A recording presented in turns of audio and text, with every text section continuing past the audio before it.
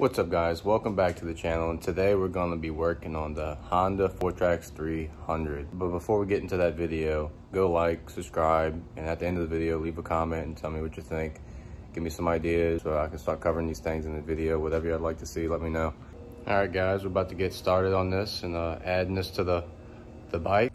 Alright guys, here she is, the old Honda 300 FourTrax. Here's the parts to it right here. Numera piston rings, OEM size piston rings. We got the Numera top end gasket, come with all your gaskets you need, even the exhaust gasket.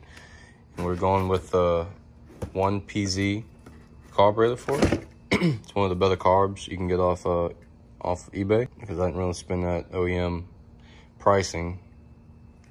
But this one's supposed to be really good on the reviews on it. So we're gonna try her out, see how she does. So let's get to it. First, you're gonna want to take the seat off. There's a latch over here. Get that out the way. Then there's a bolt right there for your gas tank. And we're gonna pull the gas tank off. You gotta unhook the line, make sure it doesn't leak. Turn the petcock off, don't forget about that. This one bolt is gonna be a 12mm. Zip that off like that. And watch these clips on each side. And slide it right out like that. We got this. Line this up. All right, get this out the way. All right, we got the gas tank out the way. It's over there.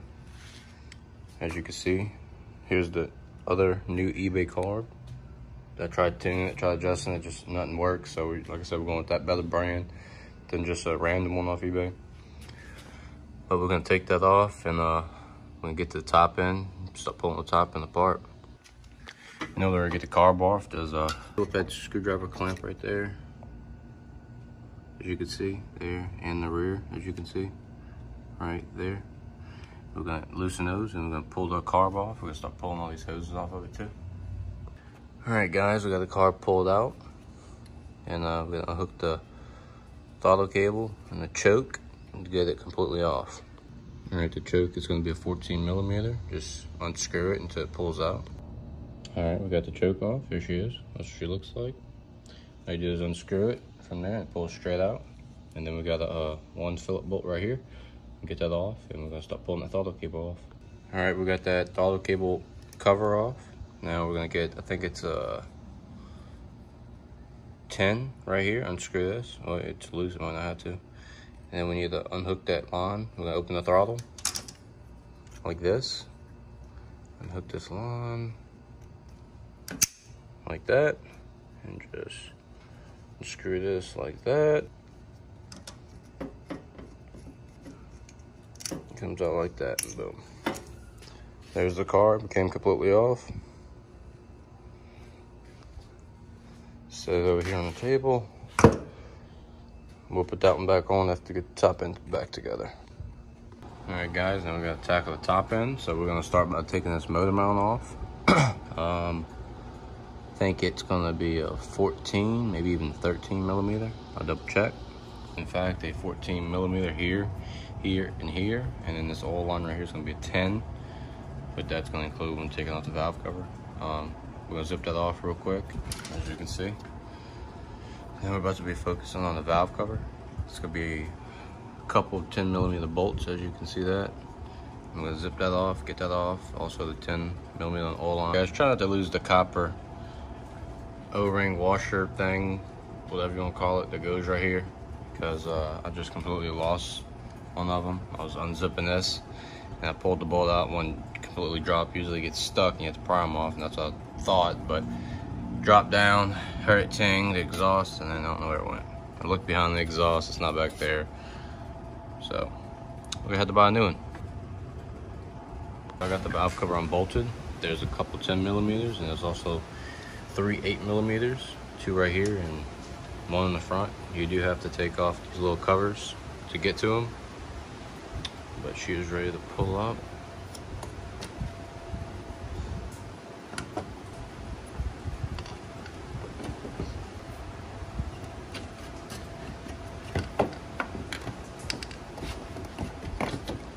Go out this way.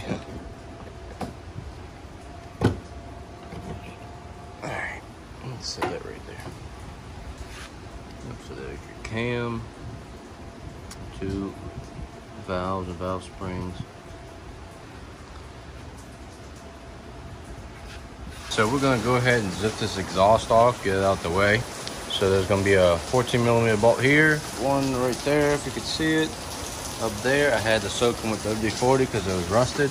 Also, 2 12mm bolts right here, as you can see. We're gonna have to get that zipped off, not the way, so we can get the top end tore down. Man, guys, it's freaking storming. But anyway, so we got the exhaust off. We're about to pull the timing tensioner to get the cam out the way.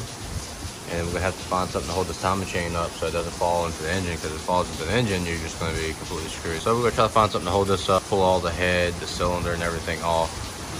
All right, guys, we got the cam out. Here she is. Kind of a pain to get the cam out. You had to roll it over to the kickstand, pry the chain off, because we got the tensioner out. Pry the chain off one side and keep rolling it while the chain rolled around it. Now, I'm thinking the next time when we go back together, it's gonna be hard, but I think I'm gonna unscrew the cam gear and try to set it on there and then screw it back. That might work better. Never did one of these, it's the first time, so I did Hondas, it's not one of these. So we gotta undo these head bolts. It's got 3 Allens, and already under these, it's 2 14mm nuts on each side right here and right there. I'm gonna slide this head up, get it out the way. All right, guys, we got the head off right there. I forgot about the 2 14mm bolts on this side too, or nuts. But so it's 3 Allens right here, and 4 14mm nuts. 8mm Allen head bolts.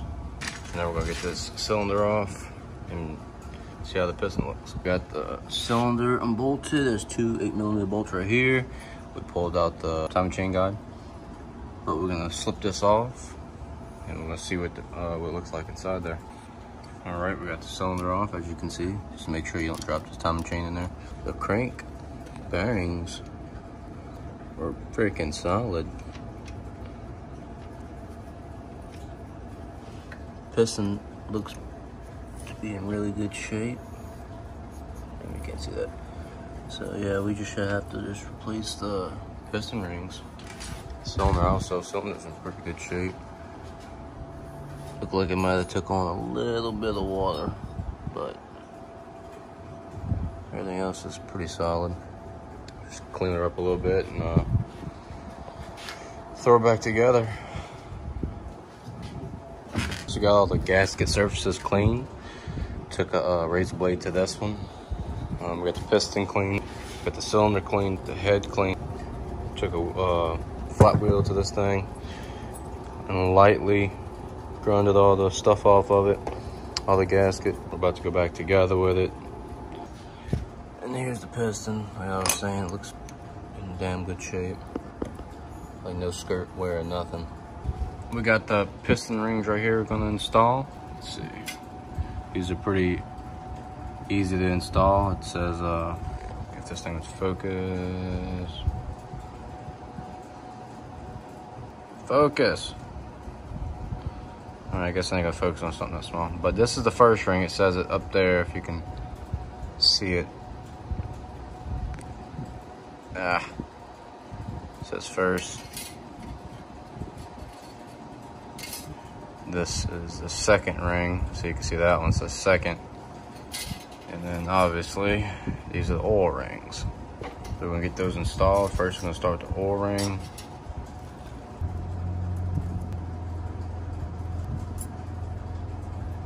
And you wanna clock them. Have a gap here, a gap here, a gap here, a gap here. You don't wanna have all the gaps in the same area because you have buku below by and it have a lower compression. It just leak all the compression down. So these are beveled on both sides, so it don't matter which way they go, but you need to put one on the bottom of this oil ring and on top.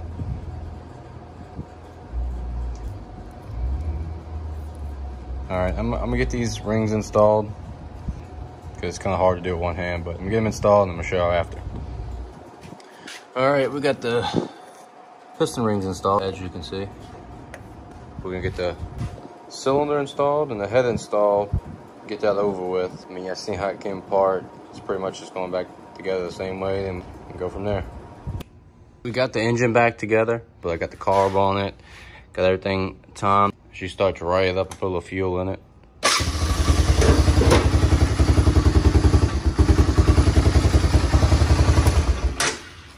She runs damn good. Starts right up. All right, guys, we're gonna get this thing back together. We're gonna get it all cleaned up and ready to post and sell. Either we're gonna sell it and buy another flip, or we're gonna trade it. But don't forget, like, subscribe, ring that bell for notifications. You know, if you like seeing this stuff, like seeing these flips, like seeing them come apart, put together, I'll be going more in depth in videos the more the channel grows. Keep up with the channel, and don't forget to go find this thing on Facebook and go buy it from me. Thanks, guys.